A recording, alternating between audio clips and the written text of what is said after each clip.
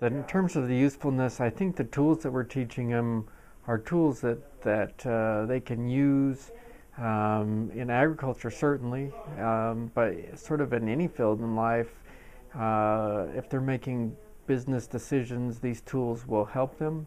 I think the reason that this program has really worked is because it introduces the business concept tools and then mixes it with the things that we like to talk about more in agriculture, like production and those interesting things that kids like to learn about. And so it mixes the two. And then I think with this program, the tour at the end, where they'll go to Denver and really see all of those industry segments working together, will really help that make it stick and cement it in their strategies as they go forward in life. So.